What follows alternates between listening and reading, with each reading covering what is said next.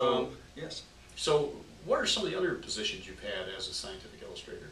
And Well, before we get into what you yeah. think the trade might be. Well, I started out illustrating my own insect research, and then on the basis of my insect drawings, a particularly trusting professor hired me in the anatomy department. And at the time I worked for the anatomy department at Michigan State University. It was actually contributing to all three of our medical schools. Oh. So I was actually doing drawings that ended up both at the Veterinary College of Medicine, the Osteopathic College of Medicine, and the Allopathic College of Medicine. So that was a beautiful and lucky start for me because I was sort of at the hub of medical imaging there. And so I did things for instruction. I did things for publication, where people have a piece of research that hinges on a piece of anatomical feature in which they have discovered this new enzyme or whatever. And so there were lots of possibilities. And as you get better and better at it, a lot of times the researcher who is asking for your help here may only have a sketch of what they want to convey to the viewer.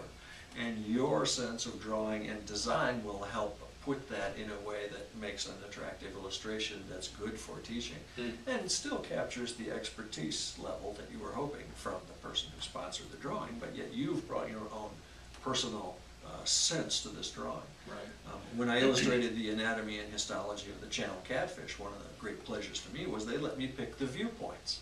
And so I would orient the skull in the best way to show the brachial arches and to show these various other features that were the stuff of being able to know which bone was what and where. Right. Good eating too, wasn't it? All that and more. Yeah. Yes. When we were talking earlier before we started rolling the camera, rolling film, you had mentioned also working on fossil records for plants. And you want to describe to our viewers that, I mean, this was particularly intriguing because you can mention how long ago you think it might have actually been living, but what were the different subjects that your researcher gave you to work with? Yes, this was a professor who was describing a new species of conifer from the last third of the Cretaceous period. So we're looking at in the 70 to 73 million years ago time frame. Still dinosaurs. And dinosaurs were around, but this would be one of the trees they would have walked by or taken a munch off if they were a sauropod. And what I had to work with was maybe 40 or 45 fossils. And on these fossils, several of which were excellent quality, others of which were not so excellent. Some had most of a leaf, some had just the tip, others showed the connection to the branch, others showed the bark of the main trunk. And the whole challenge was to take all of these pieces, and by combining it with my understanding of how conifer trees grew, to combine them to see how much of this plant I could reconstruct and, of course, defend every bit of the detail from this fossil or this or that. Right. And so ultimately we were able to get the bark texture of a main branch to a finer branch to the scale-like leaves pretty much all the way to the tip. Wow. This particular specimen didn't have fruiting bodies, which would have been excellent. But again, this plant was going to be described from the evidence that was at the table. Wow, that's really something. And it was great fun. Yeah.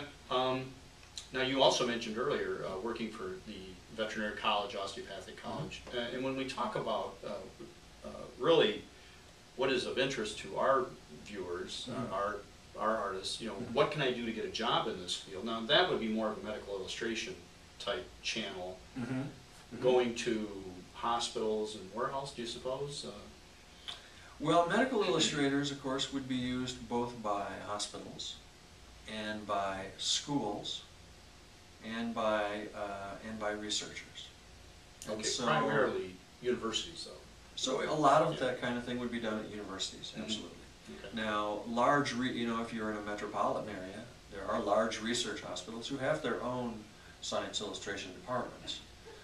Not only because a hospital of that caliber is actually doing research, but also because they're also producing an abundance of educational materials. Whether they're educating their colleagues, other residents, whether they're educating folks in the nursing schools, or whether they're educating civilians about how to take care of some aspect or some condition.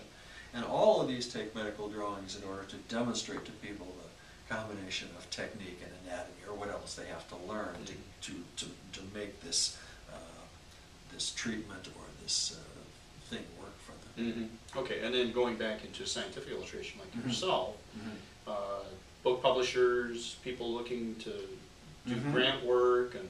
Right, a lot of people who have certain kinds of research actually apply in the grant for money for the illustrations that they think they'll need. And then those people, of course, are looking for people who can control the information right and make good, credible, easily understood drawings to demonstrate what they're doing. Right. That could be anything from demonstrating different techniques all the way to surgical whatever. Millions of kinds of techniques. Right. Oh, okay.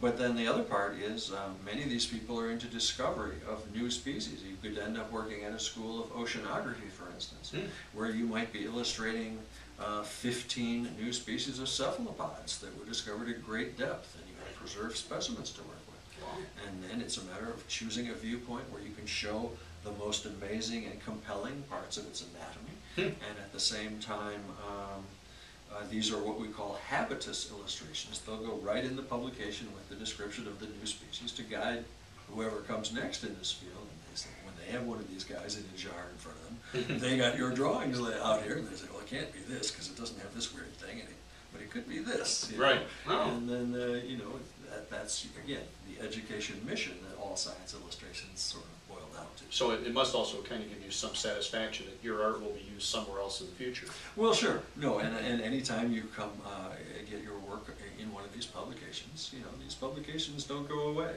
They'll be, long after your grandchildren are doting over you, there will still be people looking at these publications. Right, absolutely. Very good. Okay, so in these other areas that we've been talking to artists about in terms of like product design, you might have to become an engineer or take certain software classes, AutoCAD and that kind of thing. Or if you want to be an architect, you might actually have to become a registered architect. Certainly there's schooling involved. When you become an illustrator, I'm sure you have to take some classes, but what are one of the benefits of being a scientific illustrator? Well, in my world, one of the benefits is that, you still have to understand the science. And so if you were going to apply for work illustrating birds, for instance, you'd want to make sure that you were pretty much up to snuff on some of the aspects of birds, because you were going to have to carry the ball here. But the nice thing about this profession in my world is that it is largely a portfolio profession. That is, if someone needs drawings, they are ultimately going to be looking at the portfolios, the drawings, the preparations that people have made. Right. And if you're competing with someone who has a degree from the Rackham Center of Graduate Studies and you don't even have a degree, ultimately, if that person sees on the table in your portfolio what they desire for their own work, they're going to choose the person who shows every sign of being able to do what they hope for. So talent talent will win out a lot of times. Yes, and of course in science illustration, when you're in art, when you're making an art object, you are largely calling on your creativity to make an impression that you hope others will want to share, to have your artwork.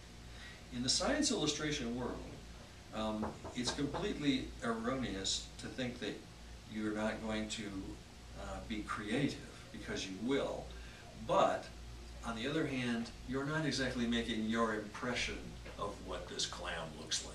You're really making a rendering of this thing, and it needs to have some so you're combining an objective science standard with your abilities in the creative world as well.